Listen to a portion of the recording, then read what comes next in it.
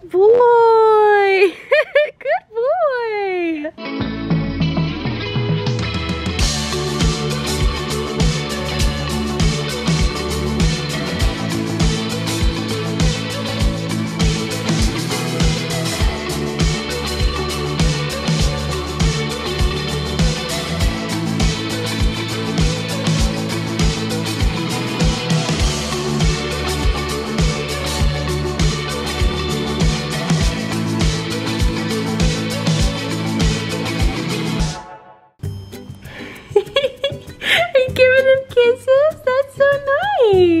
Let's go potty. He does not want to go potty right now. He's so tired. He just woke up from a little nap and he just wants to cuddle and not go in the grass and do his business, huh? Good morning.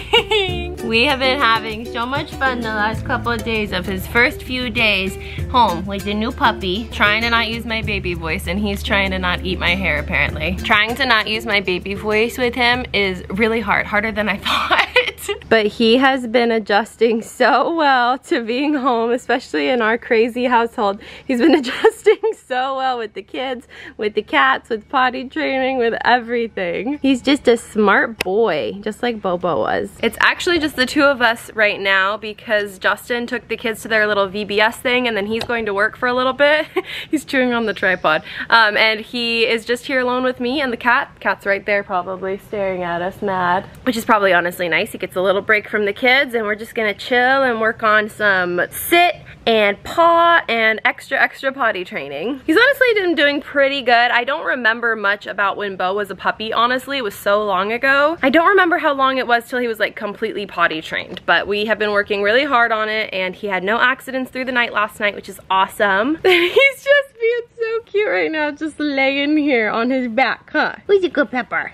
I did also order those little bells that you put on the back door so that they can ring them when they need to go potty, because I did that with Bo and we used them for years until he would just like let us know when he had to go potty he didn't need them anymore. He would just jump on us and tell us, or just run to the door and sit at the door.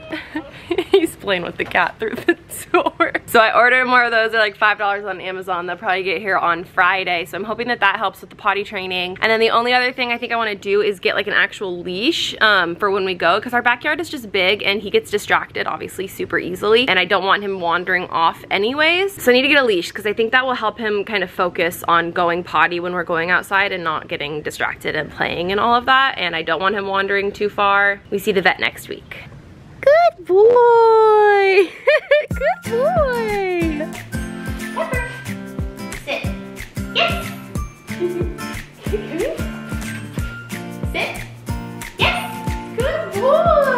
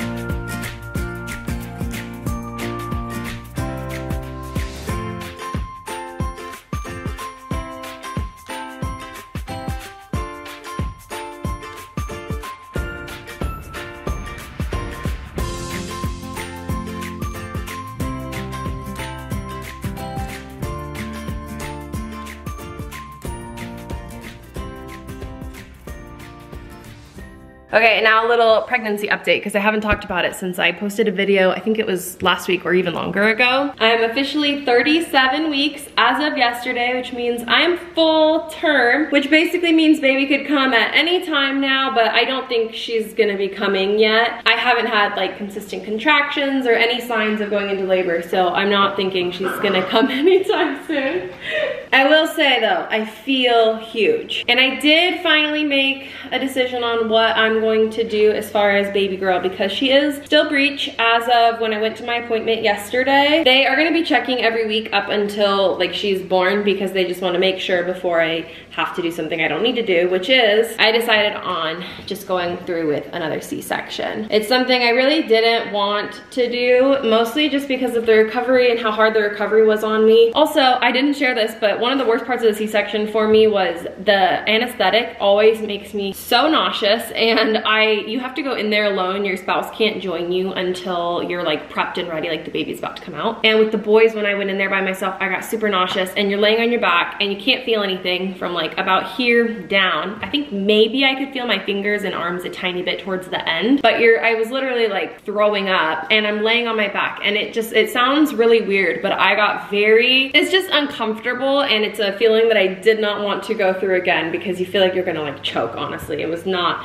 fun. So that part of it was not fun. The recovery was the absolute worst part, and this time I know I'm gonna have more kids to be taking care of. I mean, I have Justin, but it's just gonna be harder physically. But at the same time, I really didn't feel comfortable going through with the ECV, even though we had planned on it for a long time, because of just the risks, and it's just something that I didn't want to do. And obviously there's risks with the C-section as well, but I felt more comfortable with that, and having gone through that, I know what to expect. And I talked to a lot of people who did go through the ECV and they regretted it, and so I just think that I don't know. It just seemed like the better choice for now. And I know some people might disagree, but for me, that felt like the best choice. So pretty soon here, I'm going to get a phone call from the doctor's office, and they're going to give me a date for my C-section. I don't know when it's gonna be yet, but I know it's gonna be probably coming up very soon in the next few weeks, which seems crazy. I feel like these 9 months went by so quick, especially the last couple of weeks. But she's gonna be here basically in the next couple of weeks. Unless I go into labor early. I did that with the boys. I went into labor before my actual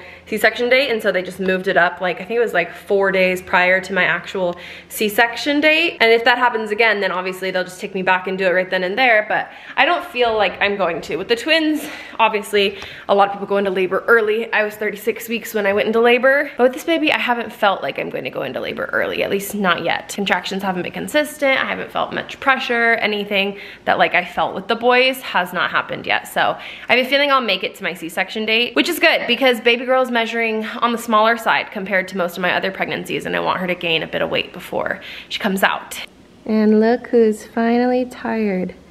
He's been playing for like 2 hours straight without laying down, and I've been waiting for him to get tired, and he's finally tired. He just went potty, so he should nap pretty good.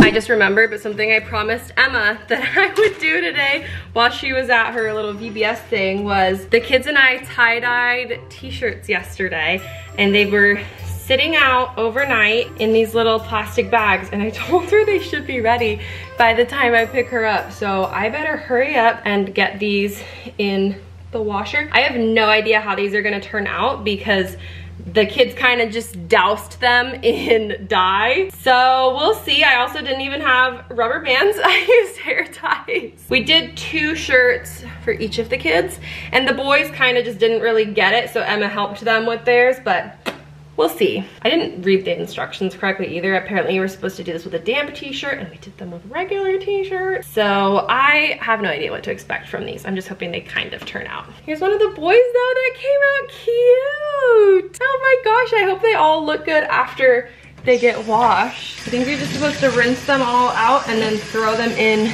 the washing machine.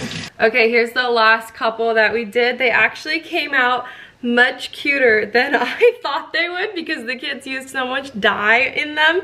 They actually came out so cute. I got this little tie-dye kit at Five Below. It was like $5. This one definitely didn't get much because Emma doused it in pink and purple, but they came out so cute. So I'm gonna wash them, throw them in the dryer, and hopefully they'll be done by the time the kids get back. Okay, while I'm waiting for the shirts to get washed and dried, and I have a couple hours to myself before I have to go pick up the boys from the VBS so they can come home for a nap, I'm gonna rest, because this only happens every once in a blue moon. Thank you guys so much for watching, and we'll talk to you again soon. Pepper is, where is he? He's like right there. I don't know if you can see his paw, but he's napping right behind this chair, and I don't want to wake him up, so thank you guys. We'll talk to you again soon. Bye.